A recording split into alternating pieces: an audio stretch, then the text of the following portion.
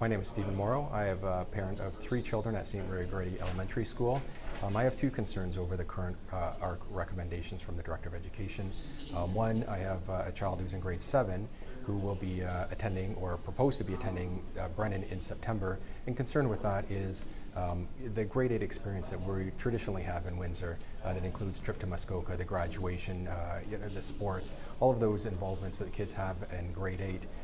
What's going to happen? Are the kids are they going to be involved in the sports? Are they going to have that trip? Are they going to have a grade 8 graduation like they were expecting? It just seems to sell their education experience, elementary experience, a little short, and is very quick.